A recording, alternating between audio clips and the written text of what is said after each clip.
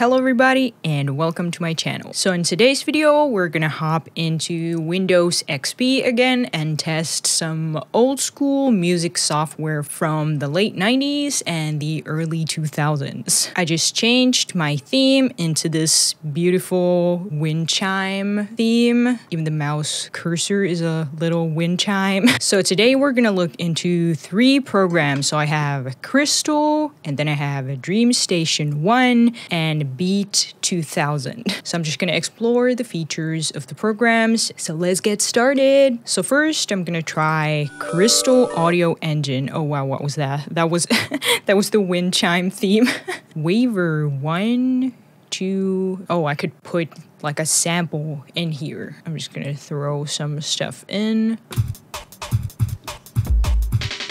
Can I adjust like the BPM? Ooh, I can add some VSTs. Can I add FL stuff here? Okay, we had to look for the BPM settings. Oh, okay. Oh god, this cursor is not as great as I thought it would be.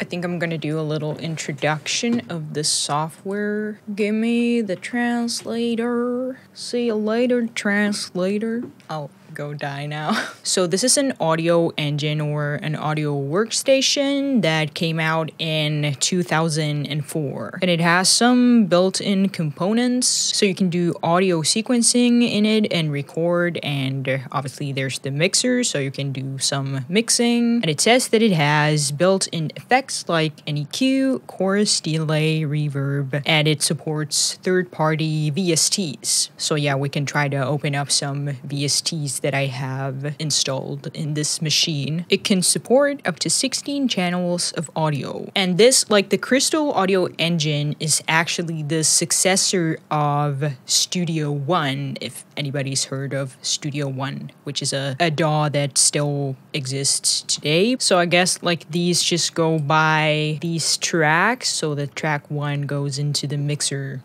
track 1. I'm just gonna try to put some more stuff on there first.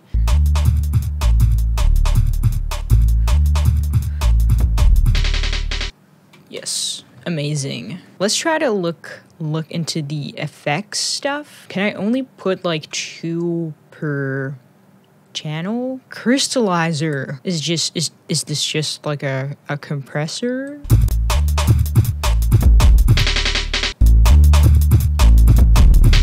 That's kind of filthy. I'm just gonna try one more time to get my plugins in here. Oh yes, yes, yes! Paradigm shifter. Whoa. This is the pack that I'm using, like the VSTs, and this is the Psychic Modulation Legacy Plugin Archive. So this has a Creative Commons license, and it's an archive of discontinued VST plugins from Psychic Modulation dating back to 2002. Now that we got that out of the way, I'm just gonna get back in here. I have no idea what it does, but let's test it out.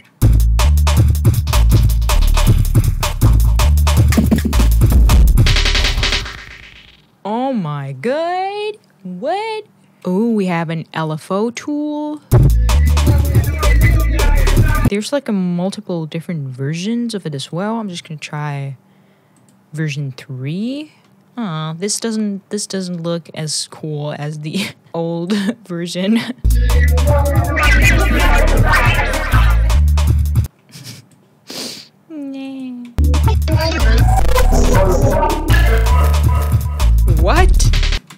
What? I want this to be louder. Yes. This feature that I've been waiting in FL for 10 years was in this program in 2004. Well, I'll be getting it in the next version. Like, I'm always scared of crashing. I can't help it. I have some bad experiences. Whew. Yes. I didn't notice the play option there.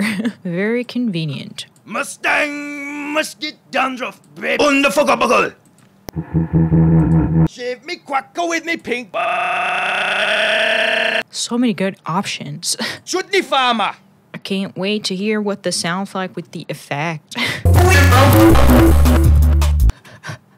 Maybe turn it down a little.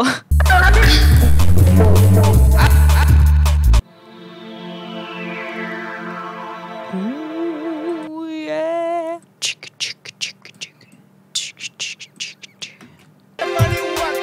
Okay, I think my song is done. Are you ready to listen to it? Let's zoom out a little bit to see the entire thing in its glory.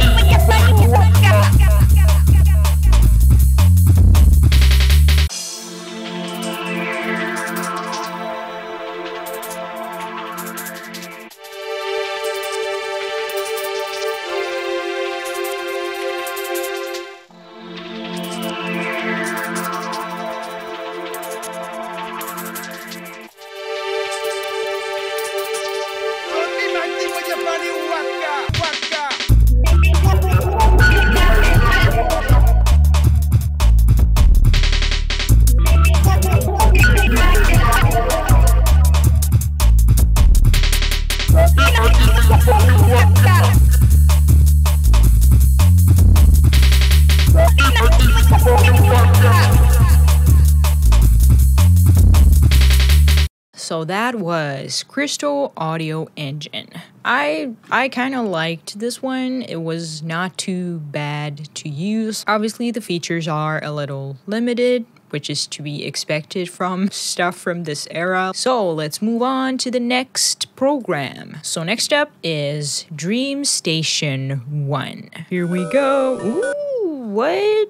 So this is like a tracker. I'm just gonna try to find some information on it. This is like from the manufacturers of Cakewalk. The DreamStation, a simple soft synth that was bundled with the original version of Sonar and keeps blah blah blah blah blah. So it's just like a synthesizer, but I want to know like what is the company that manufactured it? Okay, so this was bundled and with Sonar, and Sonar is a DAW by Cakewalk.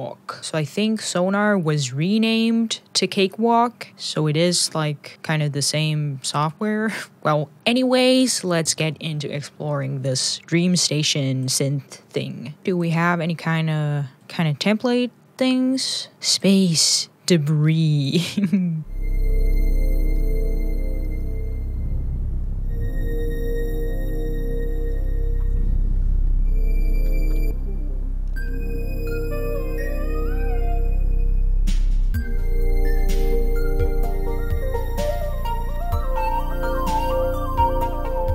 Okay, let's look at some of the other template or demo songs.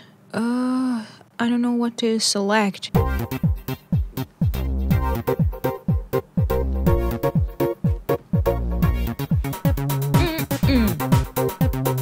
Okay, one more.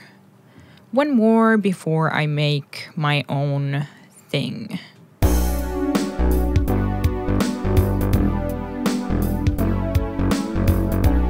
Okay, I'm gonna open up a new project. Okay, so how do I use this thing? I don't have like any experience whatsoever using trackers, so I'm like completely a noob and I have no idea what to do, but I'm just gonna try to figure it out. So okay, we're gonna read the manual. Getting started. Thank you for choosing DreamStation. DreamStation has simply everything needed for most modern computer music. Okay, so now I think I kind of know what I'm supposed to do. So I need to change the sound number when I move into another track. So I'll just make some kind of a pattern with this one.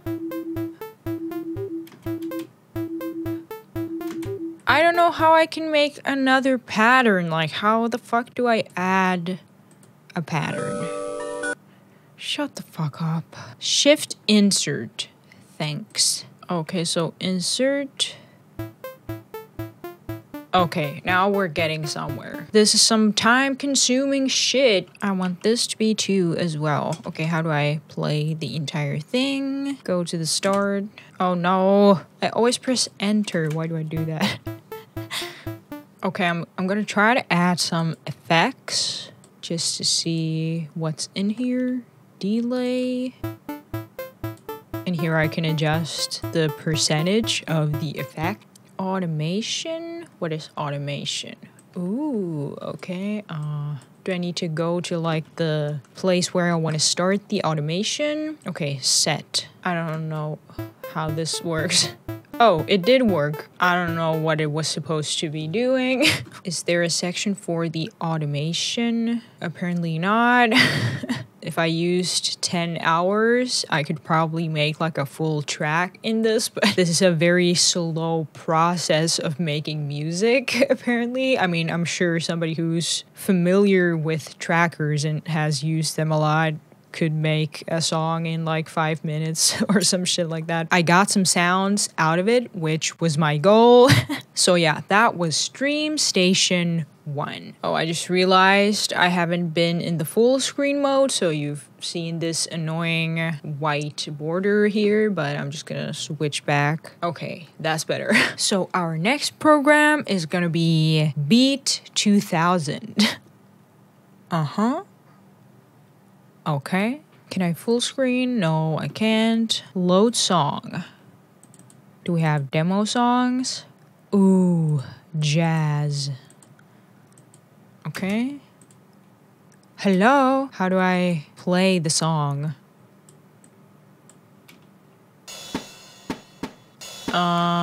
We have some tracks here, but how do I get the song to play? It changes the instruments, but it doesn't load the entire song. What if I just draw it in then?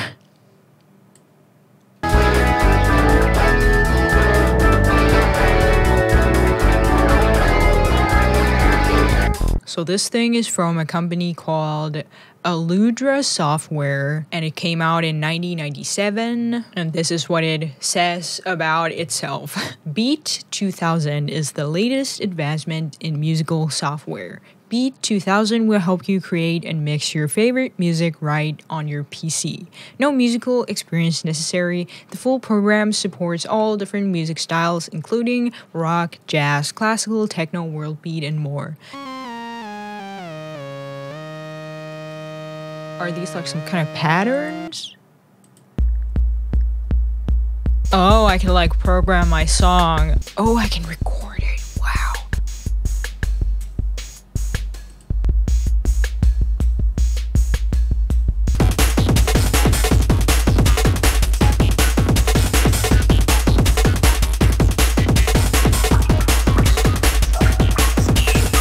Did the recording save anywhere?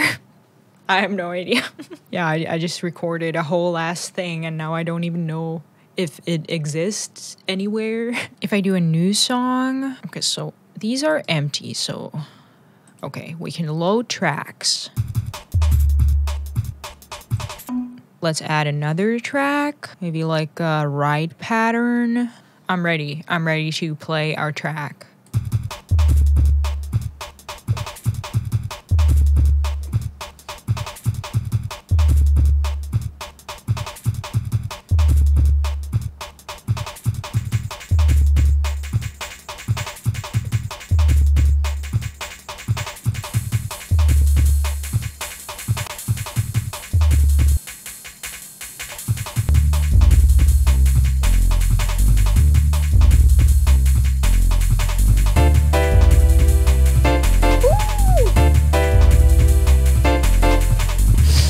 Okay, this one is my favorite. This is my favorite of the three that we tested. Oh, what is this? This is some kind of a drum sequencer? Oh, man. This just keeps on giving. Can we get a snare?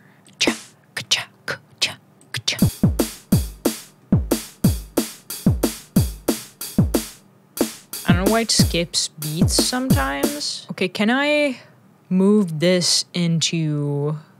Wait, what is this? I don't know. I'm just gonna save it as some random thing. But can I, like, import load track? Can I load the thing that I just saved? I don't know. I wonder where I even saved it. I don't remember. Where did I save it? My documents. Okay. I can't open it into here, so I don't really know what that's about. Okay, what's Audiomatic? We have some fancy notes and audio waveforms. Is this like a sampler? I guess. Can I load up a sample in here? So this is just... Can I chop it up in this? Or what is the purpose of this? I don't know. I guess it's just like a basic audio editor or something like that. So yeah, I think that's it for this video. Thank you for watching. Let me know in the comments what you thought of it.